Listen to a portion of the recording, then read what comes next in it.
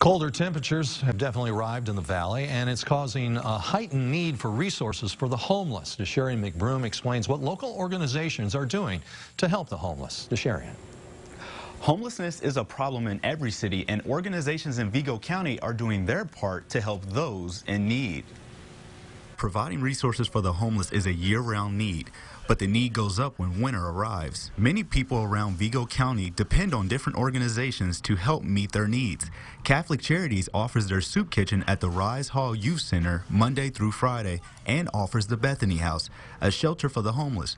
But those who come to the Bethany House can get help with GED classes and budget planning. With all these services, the Bethany House has been proven to be popular. We do have a waiting list, so anybody who's looking for safe shelter, we encourage them to call Bethany House. As rooms open up, we call down that list then to see if people are still in need of a safe place to stay. Loyal Veterans Battalion Clothing Closet Administration Coordinator Michael Iggy says providing homeless and those who are having a tough time getting items their needs is the main goal behind the closet. We are here to give people assistance that are living on the street or well below poverty level by maintaining our clothing closet and maintaining a small food bank.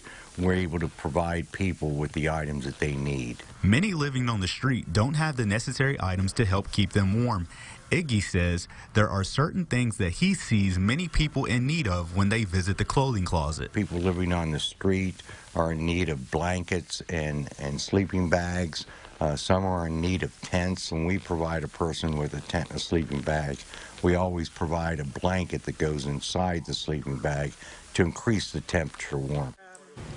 The Loyal Veterans Battalion Clothing Closet is open all year long and is based solely on donations.